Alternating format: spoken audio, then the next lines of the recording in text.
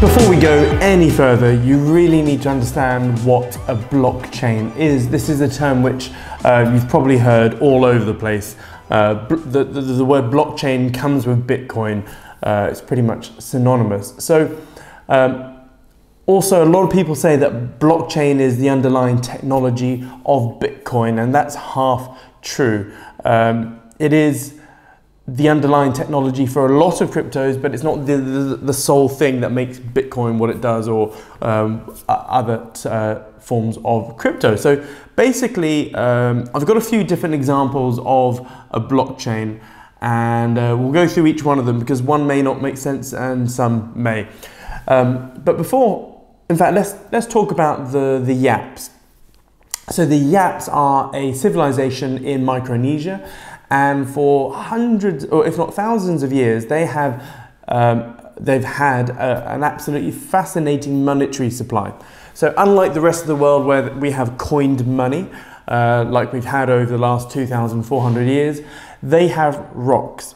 Not just any types of rocks, they have these huge, massive circular stones called rye blocks or rye stones, and they tend to have like a tiny hole in the middle, and these rye stones will be littered all over the island. There'll be a whole bunch of rye stones in each village, etc., and that was their monetary system. That was their supply.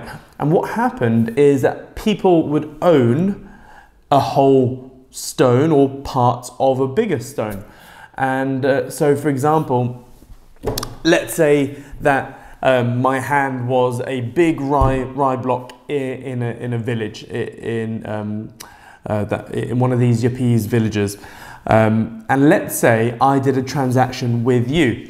So I bought one of your chickens, let's say, or a whole bunch of chickens. So what happens is we do the transaction, we shake hands, blah, blah, blah, the transaction is done. But what then happens is we then change ownership of that rye stone. So for example, let's say my thumb here was my part of the rye stone. What would then happen is I'll go, right, this part of the stone is now yours and your chickens are now mine. Agreed? Yep, we're agreed. And what we would then do is tell the rest of the village. So within a day at least, or maximum, sorry, or within a couple of hours, every single person in the whole village would know that, right, you now have this chunk of the rye stone and I have your chickens. And that will be it. The transaction is done. It's completely immutable, so neither of us could renege on that deal because everyone has agreed that, right, that's the deal. And really, if you wanted to hack this system, you would then have to go manipulate at least 51% of the village. And basically 51% of the village or more would then need to agree that that transaction was invalid. And so that was the world's first operational blockchain. And so, yeah, so no one owns the information, no one owns that system, and no one can hack it or manipulate it unless you had a lot of power.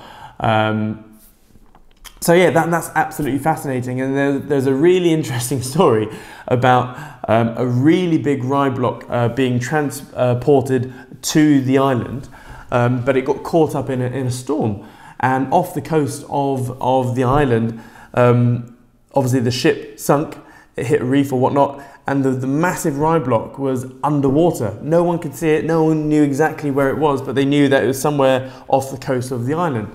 But what they did was that they carried on using that stone as part of their currency supply or their monetary system. So people would be doing transactions and bartering with each other and going, yep, I have the quarter of that undersea block, that's now yours, etc. So that's absolutely fascinating, or I find it funny anyway. So that's one way of understanding what a blockchain is. Another way of looking at it is a football pitch or a five-a-side pitch. So I'm not a big football fan, but as a kid I used to play five-a-side football, and on the pitch you'd have 10 people, five-a-side, and let's say the score was 0-0. But one side scored a goal. It was a legitimate goal and everyone agreed that the score is now 1-0, apart from one person. Let's say the goalkeeper was really annoyed and went, no, it's a false goal, the guy was offside, yada, yada, yada, the score is still 0-0. Well, the thing is, every other person on that pitch went, yep, fair play, it's valid goal, the score is 1-0. Every single person has that information. No one owns that information, no one owns or controls the information that the score is 1-0. And what would happen is that goalkeeper who's trying to disagree with everyone, he would then be seen as a bad actor. Now, one way to look at it is that every single person on the pitch is what's called a node. And basically, that node, i.e. the goalkeeper, would then be ignored. And everyone else would then start agreeing with each other, etc. So that's another way of looking at a blockchain. And I guess the simplest, most basic way of looking at a blockchain is that it's an online spreadsheet. Simple as that. So it's like an online spreadsheet. No one owns it. No one can influence it or control it. And every single time a transaction is made, that transaction goes onto that spreadsheet. It's then immutable, so no one can retrospectively hack it or manipulate it. Then it will just keep on going forever. And every new transaction creates, or in real time, a transaction isn't a block. But what you could say, every 10 transactions or every 100 transactions equals a block. So a whole block of transactions. And that will then be on this spreadsheet. And then the next 100 block of transactions will then be another block, etc. So you then have a chain of blocks. So hopefully that makes sense.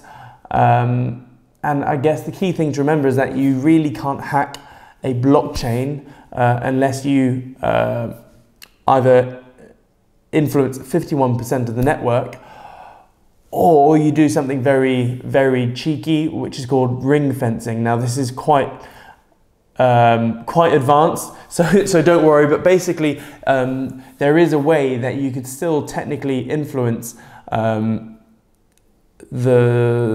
blockchain if you ring fenced a third of the network. So you basically cut out 30 or 33.33 recurring. And you block all communication with that third. So that's why it's called ring fencing. And then you're left with the rest. So you then have less of a percentage to then manipulate. But anyway, this is going too technical and I really shouldn't have brought it up. So that's what a blockchain is. And in the next video, we are going to talk about cryptos and in general, and also Bitcoin. See you in a bit.